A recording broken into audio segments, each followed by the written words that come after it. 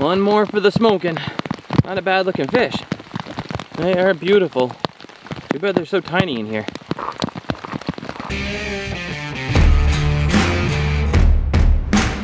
I'm Zachary Fowler. And I'm Greg Ovens. And this is the 30-Day Survival Challenge, Canadian Rockies. There's only one rule. If you want to eat, you gotta catch and cook it. The 30-Day Survival Challenge Season 2 Canadian Rockies has been brought to you in part by Dr.SQUATCH Soap, Hidden Woodsman Gear, Go Prepared Survival, Outdoor Vitals, Wazoo Survival Gear, Simple Shot Shooting Sports, and Grim Workshop. Check out the link in the description below for the gear video of the 30-Day Survival Challenge. That felt good. I had a nice little sleep in. I need to catch up on some rest. Getting here took it out of me. Lots to do that it took to get us to this point in our first night out. But rain doesn't seem to be slowing up.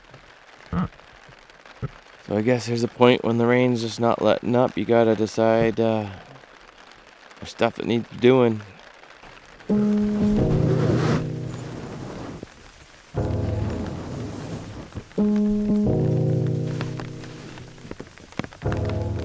Fire's going, coffee is made. Greg was up before me. He hallooed as he went by. He's on his way down to the water, see if he can't catch us some breakfast. And sprinkles feel like they might be letting up. Let's hope so. But now, priorities. Priorities. How much coffee did he leave me? Oh yeah. Oh. I guess we both like our coffee. Gonna have to talk him into, we gotta make bigger cups. Well, he's doing that. I'm gonna rig up a tarp because we have no idea whether the sprinkles are gonna continue or if they're gonna stop.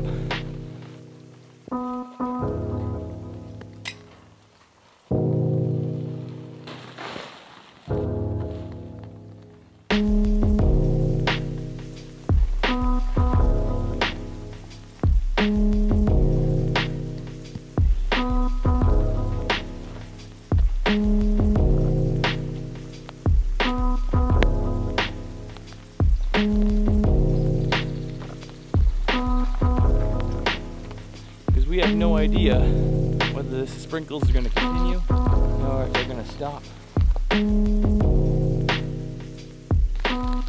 There we go. Now we got a nice little area. Kind of covers the seats here. And here, nice.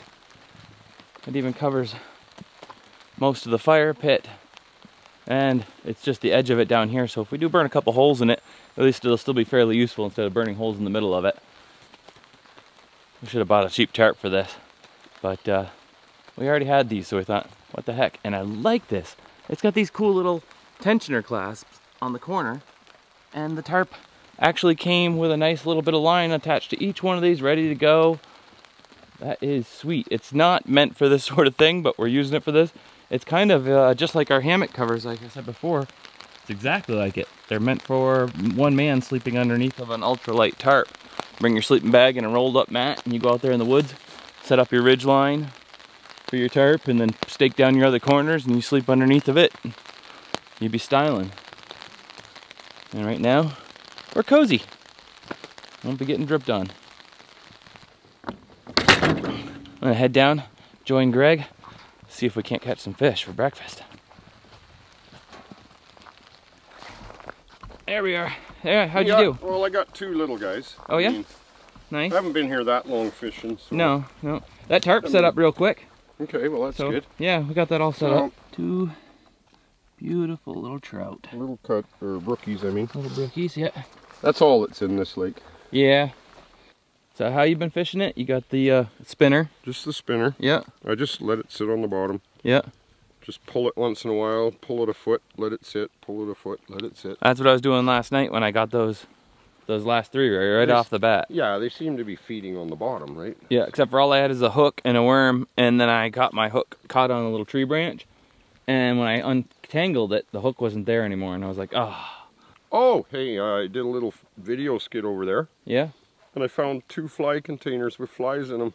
What? Yeah, somebody left here, like in a rotten bag over there. It's a trend here. You left your pole here for a little bit. I found my pole, and then I found somebody else's box of flies. Somebody else was nice enough to leave some flies. Unreal. So that was good. I've always wanted to do a YouTube video on that. I thought like scuba diving for a tackle box called like snorkel tackle box or something. So I go into all the famous spots, get all the lures, and have a whole tackle box built out of just, and then do a catch and cook with it. You know, right? That'd be cool. Right. Yeah. What do you think? Leave it in the comments below. Should we do that one of these days?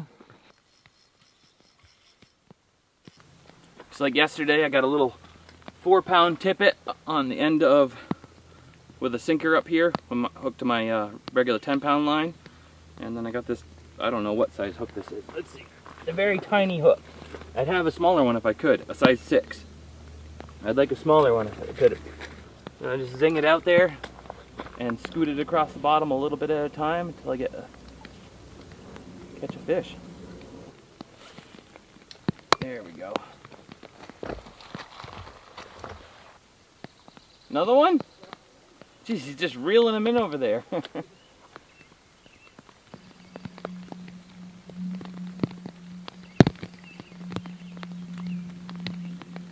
Got one. Woohoo!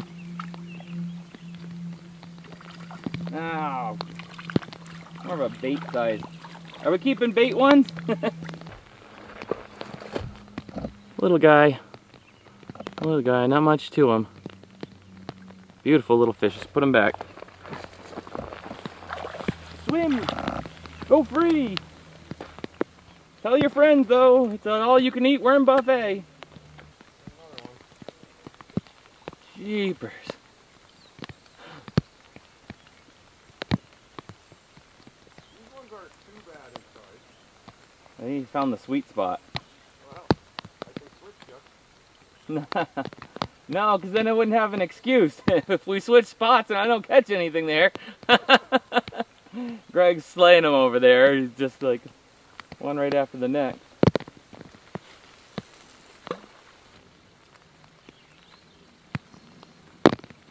Oh, I think I got a big one this time. Oh, that'd be good. Or a big fighter. One of the two. Oh, did he get off? Nope, I got him. Well, a big fighter. Big for this lake. I'm like, ee-hoo! Alright. There we go, that's about the size of the ones we were catching yesterday. That's an eater. 1 down, 5 to go if I'm going to catch up to the master.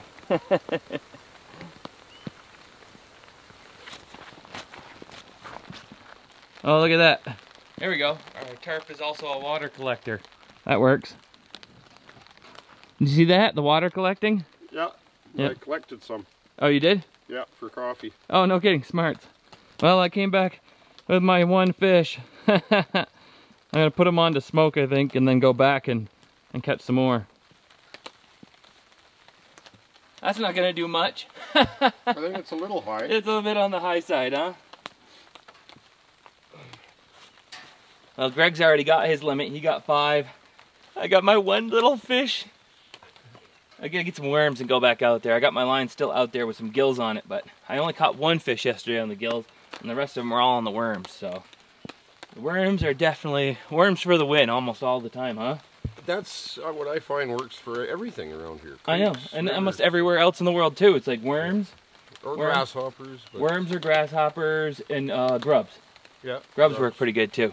Yep. Grubs, because they almost stay on the hook better, because when you hook them, the cartilaginess, they last a little bit longer. Yeah. So, get some worms. Yep. Oh yeah. Somebody really bushcrafted up a paddle there. That looks alright. Look at that one. It's a duct tape together. It's like gaffer tape and a piece of split wood and a stick with a Y. Well, that's a good idea. That's clever. What is that?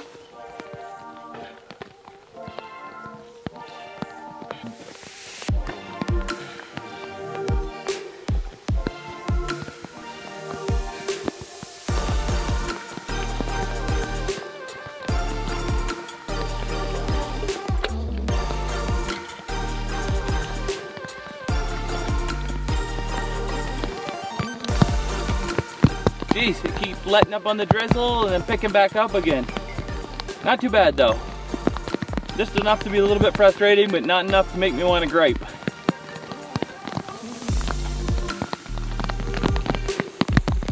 It's on. I think. Oh, yeah.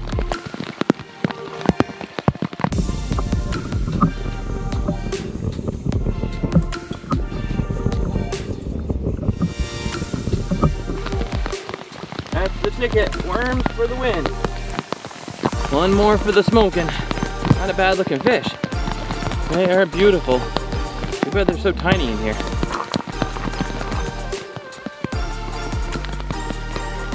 Oh.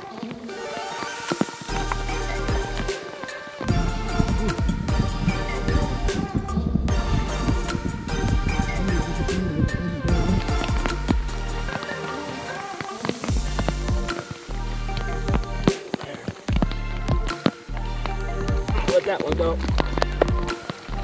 Because that would be 5.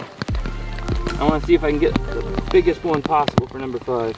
I got something special for my last fish catch of the day. I just had this idea. I got a little hook, little line, sinker, hanging from the GoPro bobber. Let's see if it works.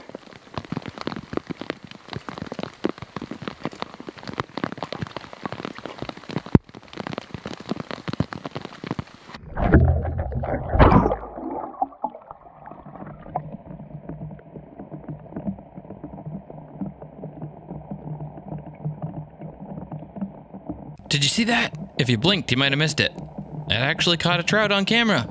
And the worm's right here, and just in case you're wondering, that's a sinker. This might work.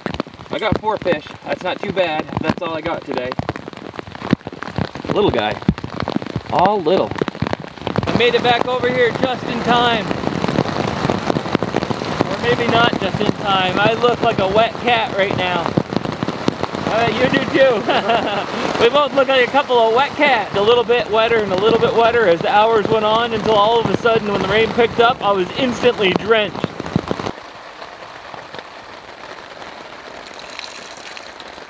I haven't had anything to eat today. I'm always surprised that when I'm doing something like this, how not bothered I am by eating once I get into the rhythm of things. Like if I'm at home, I'd just be like, oh man, I'm so hungry, I want to eat, you know, I'm gonna go to the fridge and just make myself a sandwich, or, you know. Yeah, you take it for granted when you're at home. Yeah, I'm gonna run up to the grocery store, get some wings, throw them in the fry-later, and some blue cheese, and, you know. Hey, that's enough talking about food now. Look at the size of that thing. It's so tiny. 6 inches. I'd probably have more calories if I ate my thumb right now.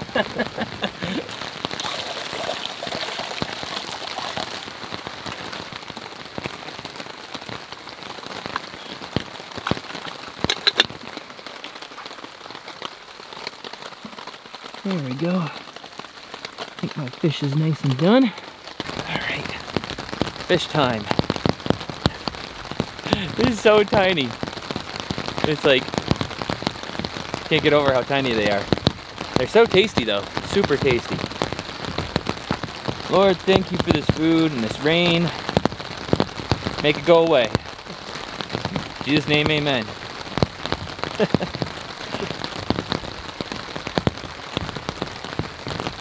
Oh, nailed it. Bones and all.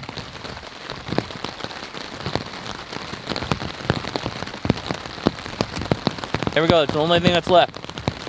I ate the whole head because I cooked it just right so it crunched up. And I tell you, that tail fin used to be my favorite thing, but these little ones, cook them up like that. It was smoking for about 4 hours, kind of just getting some smoke onto it. And then searing it that last little bit on the Super 8 in the heat. Everything crunched right up. And the flavor of that fish head, just eating that head. And that just brings back memories. We knew that when we came to this lake, we were hoping to catch a bunch of little ones and be able to smoke them. And then as the weather gets better, we'll work our way further and further into the wild, get up there into bear territory and build our fortress in the trees to where we're going to be hiking into some special lakes and things like that. So I hope you don't get too bored too quick. because we're just getting started. Cheers. All right. The beautiful rain. What do you do? I don't know. Let's hope it lets up. I keep hoping so, but it's not looking like it today. Yeah. That's hot. That's too hot. That's too hot. Who says we're not living it up? We got running water to wash our hands. You gotta find something to always be happy about. Because there's always something.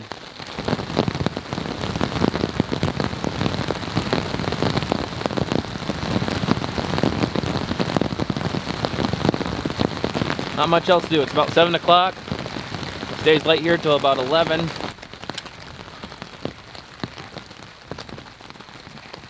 I put a little mark in here for every fish I caught. So I got the fish symbol. And I'm gonna start adding the marks. I'm up to 9 so far. I got this cool little knife.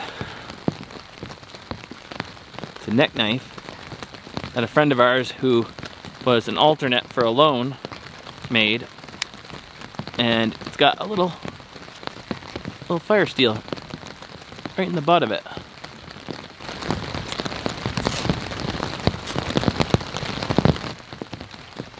Thank you, Robert. He's always inventing really cool stuff.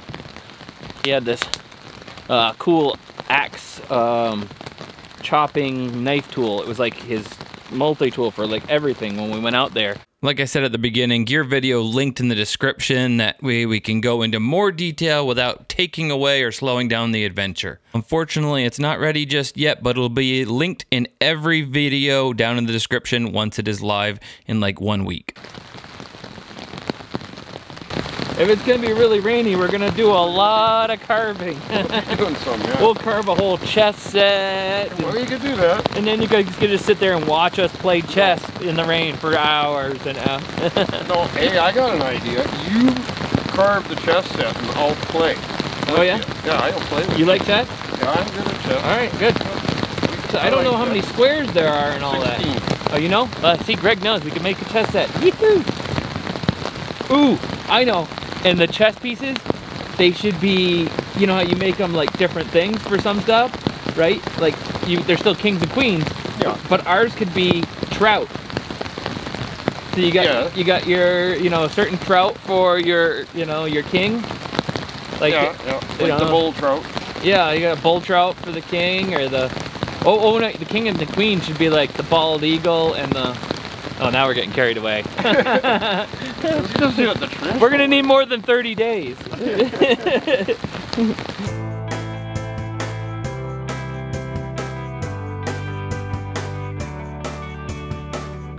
All right.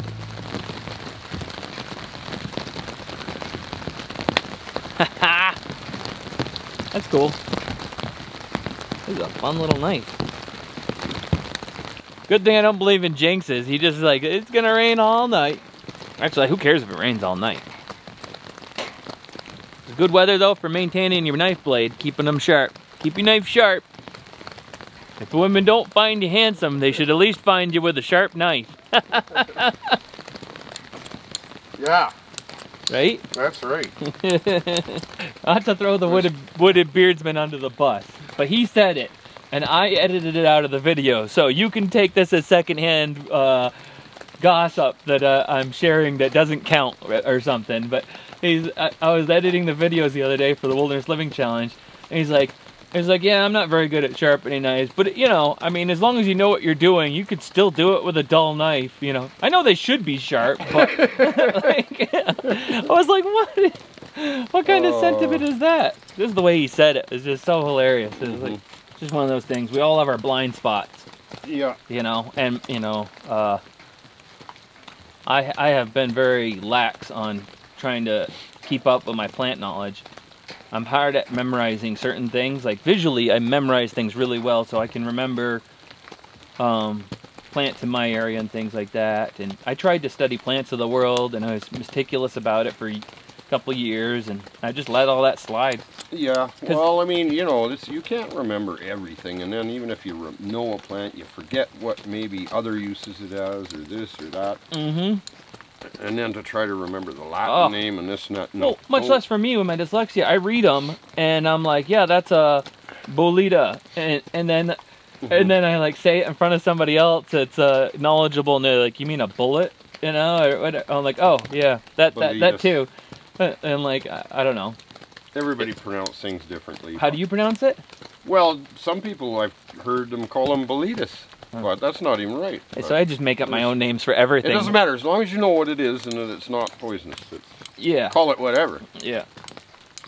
But like I said before in other videos, don't take some YouTuber's word for it. You know, research it yourself. Well, if we show you something, we say something, don't, you know, make sure you double check it. Double check it. Yeah, you should be learning from books, not just from watching. Yeah, stop watching YouTube. Go read a book. After you finish all of my videos. Yeah. Game on. Rain's letting up. Go down, see if that GoPro has a fish. If not, I got one more that I can catch with my pole. I've already let one go like that. And technically, I put 9 marks onto my pole. So I gotta catch one more. I forgot that I had caught and released one, and I still had one on the GoPro to see if it catches one. Let's check that out. Well, I don't see the GoPro moving all around. What is that? Beautiful water. The GoPro's right there. Haul it in, see if there's something there.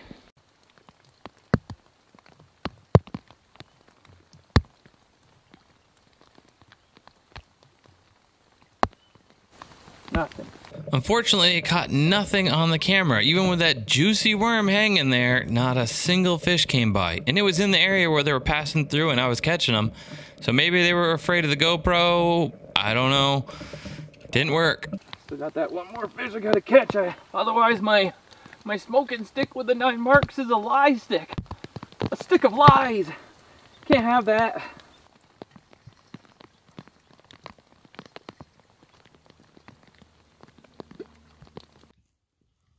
Oh, got my number 5 for the day.